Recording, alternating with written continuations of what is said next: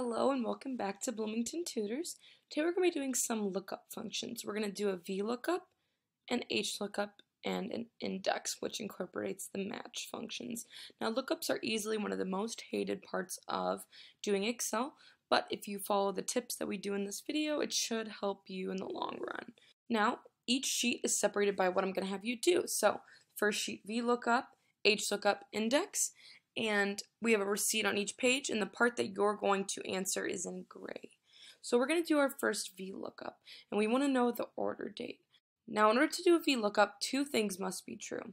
One, our data must be displayed vertically, and two, our lookup value must be in the first column. Let's keep that in mind. So it looks like we're trying to find the order date for Bloomington Tutors. So if we could easily look here, find Bloomington Tutors, and find the order date like this, but we can use a lookup to do that just as well. So we want Bloomington Tutors order date. Well, since Bloomington Tutors is the information that we do have, that's our lookup value. And is it in the first column? Yes, it is. Okay, now our array is just our table. And which column do we want it to spit out? So if our lookup value is in the first column and we want order date, we want column 4. And we want an exact lookup, which is false. Bloomington Tutors ordered on January 30th, 2017. Now we want to know what was the order quantity. Again, we're using the same information here. Another VLOOKUP, lookup value Bloomington Tutors. Where will we find the word Bloomington Tutors? Well, on our table. And what row do we want it to spit out? Row 1, row 2. We want row 2. And we want an exact match. So we do false. Enter 20, and here's their total. Okay, now we're going to do an HLOOKUP. Now HLOOKUPs are very similar to VLOOKUPs. They both have the same criteria. Their lookup value must be in the first row or column of the array, and with an HLOOKUP, it has to be horizontally displayed. So now we want to know what is Bloomington Tutors discount. Now the discount, it looks like it's based off of their customer loyalty. So our lookup value is actually not on this sheet. It's on the VLOOKUP tab where we actually have Bloomington Tutors customer loyalty. Now we could do an HLOOKUP and reference the lookup value just as right here, but as you can see, our sheets have a drop down and it can change to any company and information will update. So we don't want to just click into the table and it'll be all messed up.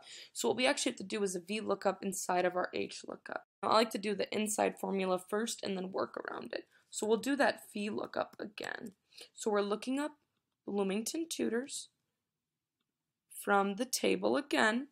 This is just like we did before, and we want their customer loyalty, so column 3, and we want an exact match, which means false. Okay, so that's the VLOOKUP, but this VLOOKUP represents our lookup value, so we'll go do our HLOOKUP around it.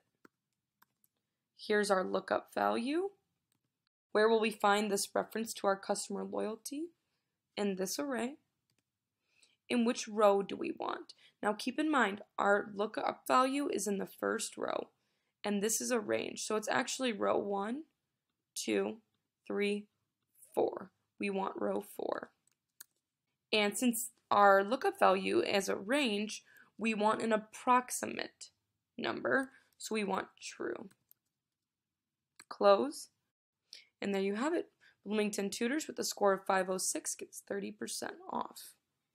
Now finally we'll move on to our index. So now we want to know what is the price for Premier Paper 500 sheets. So we can see here 500 sheets is displayed in a column and our type of paper Premier is displayed in a row. So we'll do our index. Whenever you are given two pieces of information, you're going to do an index. So we get in our array, and in our array we have to include our column headings, comma, our row number is our first match. And we want to know the package size, 500 sheets. Where will you find the word 500 sheets? Here. Now with a match, you must go from complete top to complete bottom of your array. And what type of match do we want? Exact, so 0. Close. And now we'll do our column headings match. Match. We are matching the word premiere. Where will we find the word premiere? Here, all the way left to all the way right. And we want an exact match again. Close, close. So 500 sheets of premiere equals $18. Now, if this did not make as much sense to you as you would have liked, be sure to book another session with your tutor. I'm sure that they will be happy to help you out. And again, good luck on your exams from all of us here at Bloomington Tutors.